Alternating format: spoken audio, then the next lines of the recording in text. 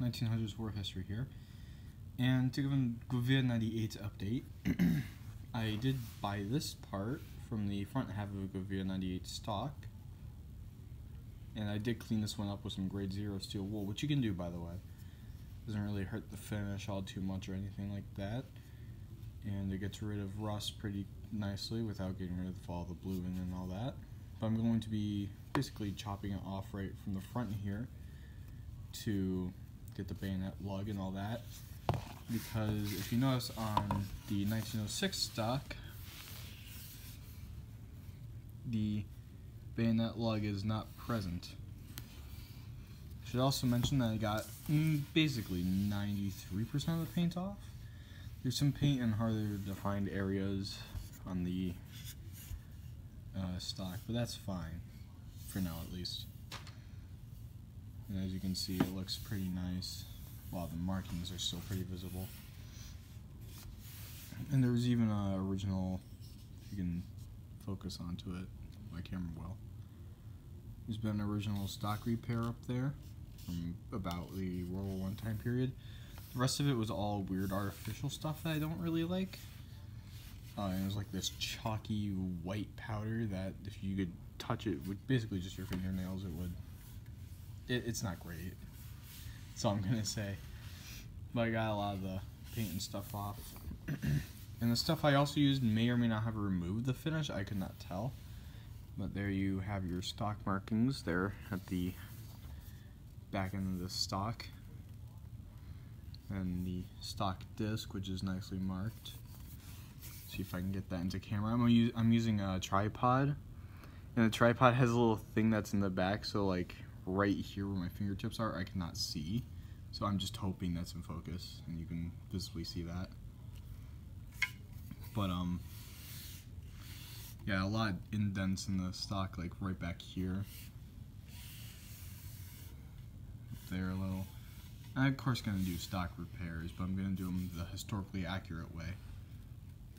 And stuff like that. And of course our barrel bands work as they should. And I should mention, I did put the rear barrel band back on to the rifle after I removed the paint, and it was so much easier without any of the paint actually on the stock that made it a little bit thicker, because there was 3 layers of paint on this thing and it took a while to get it all off, or at least most of it off.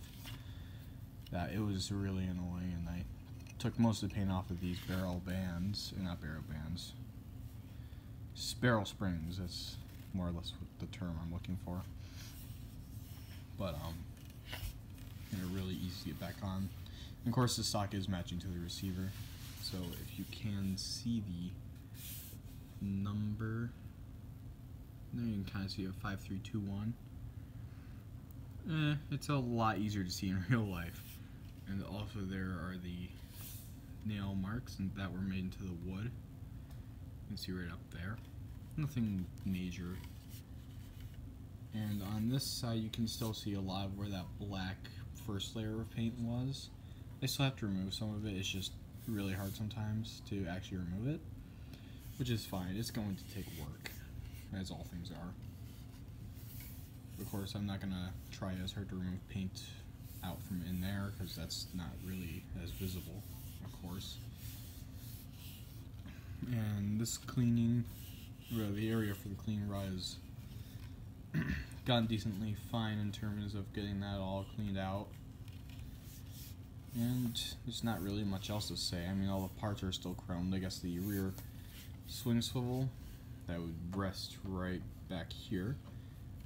The metal piece, I had like a 1930s styled metal loop, but it was clearly welded on and done by Americans. And so, of course, what was I gonna say? Oh yeah, I completely removed that, so that's fine now. It's just a matter of removing the barrel from the receiver and then dechroming everything. And that's basically it. And it's a Gewehr 98 again, but then also putting the barrel back to, or the bayonet lug back on, as you can see there. I'm not quite sure if I want to cut off this little front stub right here or not. Maybe I will, maybe I won't. It would make it kind of easy, but I don't know. There's room for debate, if you will. I'm not quite sure how to go about that and reattach it. That's basically all I have to say about the update. But now it's just nice wood and little paint. And so, well, have a great day, I suppose.